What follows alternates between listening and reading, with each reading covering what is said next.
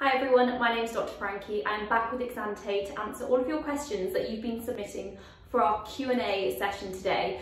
So let's get straight into it. The first question is it possible to put type 2 diabetes into remission? In simple terms, the answer to this is yes. When you are first diagnosed with type 2 diabetes, which is done via a blood test, the doctor will give the patient a two-week period where they can go and alter their diet, eat more lower glycemic index foods, eat less sugar, exercise more, try and lose a bit of weight, and then come back 2 weeks later and have those diagnostic tests done again. And in this period, many patients are actually able to reverse the diagnosis of type 2 diabetes. For patients with established type 2 diabetes already, perhaps for a long period, some patients are able to successfully induce remission of their diabetes through dietary changes. And many GP practices will offer patients participation in educational programs, which often happen over many weeks, maybe a 12-week period, where the patient will be enrolled into educational activities and courses to become what we call expert patients.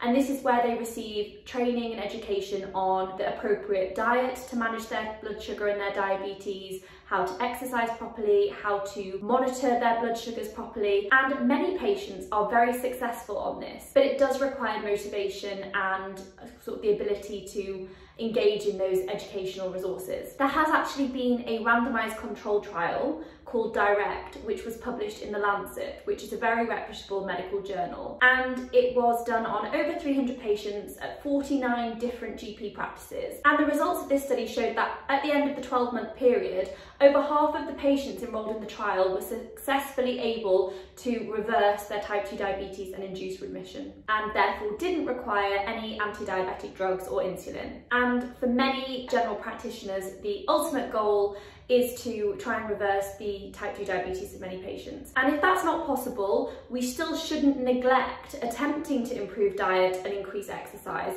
whilst many patients will be managed with oral hypoglycemic agents, so they are tablets which can reduce blood sugars such as metformin, or indeed some patients will be managed with insulin. Dietary changes and exercise should still be a focus of their management. Question number 2 is how can I maintain my weight after weight loss? This is a really tricky one, and I really feel for lots of people who go through this intense period and are successful at losing weight, and then unfortunately the weight starts to creep back on. I think my top tip for this is to lose weight slowly and in a sustainable way. If you are adopting very drastic short-term weight loss methods, then they're unlikely to be sustainable, and it's likely that when you come off that diet plan or you come off whatever you were doing, you might find that you struggle to keep the weight off, and that is completely normal. It happens to so many patients, but I think that the importance is doing it slowly and sustainably, and that's why the key is always to educate yourself properly about diet, nutrition and exercise, so that the changes you're making become sustainable lifestyle changes and not just quick fixes. If you can understand your own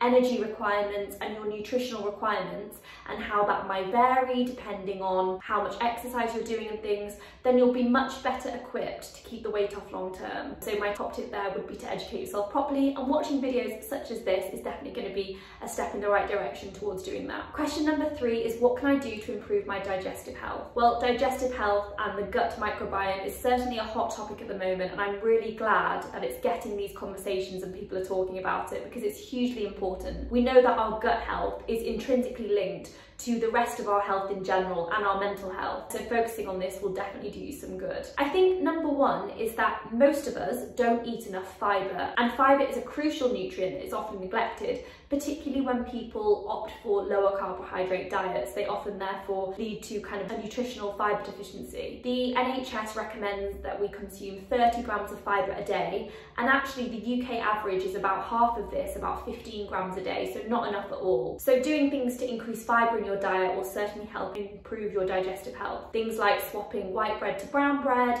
things like eating more sweet potato, more legumes, things like flaxseed and linseed on your yogurt or cereals will definitely boost your fibre intake. So that's number 1. Number 2 is to eat more plant-based foods, and when you're doing this, variety is key. So we all know to eat 5 portions of fruit and vegetable a day, but I would really like you to try and make a conscious effort to increase the variety. So instead of eating 5 portions of broccoli, for example, try and get different types in terms of colours, textures, and a mixture of green leafy vegetables and root vegetables and things. And that means you're going to get lots of different nutrients, vitamins and minerals that is going to support your gut microbiome and your digestive health. Number 3 is to not forget to drink plenty of water. We know that people who don't drink enough water often are more likely to be constipated, and we see this a lot in the summer months, or patients who are admitted to hospital, so make sure you do drink plenty of water. And exercise also has been linked to digestive health. Patients who are sedentary, particularly in hospital or after operations, or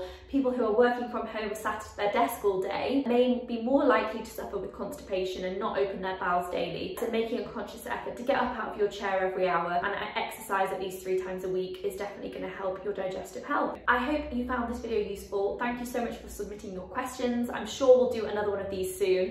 And if any of you have any more questions, feel free to leave us a comment in the comment box below. My name's Dr. Frankie, and I will see you in the next video. Bye now.